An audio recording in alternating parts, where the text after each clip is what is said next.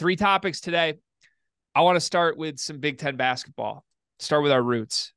UMHoops.com and InsideTheHall, 2 of the best team-specific sites in this conference. InsideTheHall does Indiana, UMHoops does Michigan, have collaborated for years on a list of the top 25 players in the Big Ten. They released this in the offseason, every single season, basically around this time leading up to the season. So we got the first 2 lists, and I want to read 16 through 25 to you live on the show for the first time. You do not know these lists, and I want you to give me your honest reactions. Do you want the others considered, because they also listed like guys who aren't going to make the list who are also considered, or do you want me to just do 25 through 16 right now? Can I get the considered? Sure. Here's the others considered. Julian Reese from Maryland, Patrick McCaffrey from Iowa, Malik Hall from Michigan State, Deshaun Harris-Smith from Maryland, Dante Scott from Maryland, Kel'el Ware from Indiana, Chucky Hepburn from Wisconsin, and Scotty Middleton from Ohio State. Okay. Any immediate pulls from that you're like, how are they not on the list? I think Patrick McCaffrey is a top 25 player in the Big Ten. I was a little surprised DHS didn't get a nod. I think that's way too low. He's going to end up there. I assume that was because he's a freshman. That's the only. Otherwise, he should be there. No. There's a freshman on the list. Oh, okay. I'm also shocked Kel'el Ware didn't make this. I know he didn't have a great year, but he's the only first round pick lock in this conference. Well, inside the hall probably put him at 4, and then the UMHoops people put him way outside. So when they aggregated it, he was at 27. Dylan does a pretty good job. Not gonna lie, not even pretty. Dylan does a very good job. He's very good at everything he organized with that. Oh site. Yeah, I'm a top subscriber. No, you're not. He's an objective person. I'm in there. No, you're not. I'm in there. No, you are not. How do you know I'm not? I know you're not. Okay. You would have known that when I said top 25 to 16, you would have known this. All right. Keep your enemies close. Here's the list. 25, Malik Reneau. 24, Doug McDaniel. 23, Tony Perkins. 22, Mackenzie Mbako. 21, Fletcher Lawyer. 20, Jamison Battle. 19, Bruce Thornton.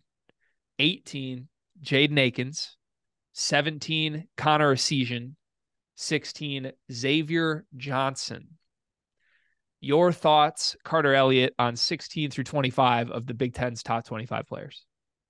Okay, Xavier Johnson, way too high on this list. That's starters. Jaden Akins is better than Connor Essegian. I'd rather have Deshaun Harris-Smith than Tony Perkins. I know you probably battle back against that because you're a big Tony Perkins believer, but Deshaun Harris-Smith, I think, should be above Perkins. As much as we like to talk about Kel'el Ware, I feel like you might have to put Kel'el Ware above Mbako if you're putting it on this list. I would put – wait, so does that mean Mbako is better than Reneau on this list? Yeah. Yeah, no. That doesn't fly with me either. Yeah, so they stacked the order. Mbako the best, Reneau second best, Kel'el Ware third best. And this is Inside the Hall contributed to this list, so I'd assume they got finals. What was the overall consensus of this list once it was posted? Is it everyone's cooking it? Is it everyone's okay? So 16 through 20 just dropped this morning. 21 through 25 dropped yesterday, and nobody really had much of a problem with it. I did comment because I'm active in the UMHoops community, and my comment was basically, I can't believe Fletcher Lawyer's 21. I think I may be way too low on the just a shooter archetype, but for the record, Fletcher Lawyer last season shot 37% from the floor, 33% from 3. He was unplayable for the final month and a half of the year. Couldn't make a shot. The only redeemable thing he adds to the court right now is shooting, and he's not a great shooter. So, I'm buying Fletcher long-term. I've said this. But if we're talking could be a Fletcher Lawyer breakout year, how? Zach Edey's there. He's going to do all the scoring. Braden Smith's there. He's going to do all the facilitating. He's Kyle Guy. There's nothing new that Fletcher Lawyer is going to do this season. Give it 4 years, okay? Maybe in 3 and 4 he'll do this, but he could be Kyle Guy for the record. I think they went too high on the just a shooter archetype. Essegian at 17 is too high. Lawyer at 21 is too high. Peyton Sanford hasn't been named on this list yet, which means he's going to be in the top 15. which is too high. You think he's for sure gonna be in the top 15? Yeah, they would have put him in the others mentioned. If not, he might crack the top 10, which is That's crazy. crazy to me. Again, I'm high on Perkins because I think he is good. Like, and Iowa first options are going to be good. So maybe that's what they're going after with Sanford. But like Perkins does more. He's going to have the ball in his hands more. I don't even know what an offense centered around Sanford would look like. He's just a shooter. Like, are they running Rip Hamilton stuff for him 40 times a game? Like, I don't think that works. He's a complimentary guy. So, but Xavier Johnson, man, I'm sorry, Xavier. I know you're going to hear this. Xavier, 16 for a guy who didn't crack 10 points a game in his good season at Indiana, and then last season had more turnovers than points in conference play. Shout out Basketball Jones. Like, it feels wrong, right? Like isn't if we're gonna bash Tony Perkins and everybody's like, how are you high on Tony Perkins? Like, wouldn't it be a fantastic year for Xavier Johnson to average Tony Perkins numbers? Like, if Xavier Johnson finishes this year 12, 4, and 3, aren't we ecstatic with that? But he has to leap to do that. Why is he 10 spots higher on this list? Because he's 23. He's going to be 24 the next time he steps on the court in an Indiana uniform, but he's off a serious injury. Like, yeah, I mean, I'm with you. I'm hand in hand, sleeper and sleeper in this comment. I don't think Xavier Johnson should be I don't think he should be in the top 25, to be honest with you. I think he can earn himself a spot in the players to be mentioned, but I just don't see him as a top 25 player in the Big Ten. Last thing I want to comment on this. You think Doug deserves to be in the top 25? I think I had him right around where he was when I did my list, and you could cycle him in or out. I wouldn't be upset. Okay. I think I'll say this. I think they're going to be too high on Kamwa from what I've heard.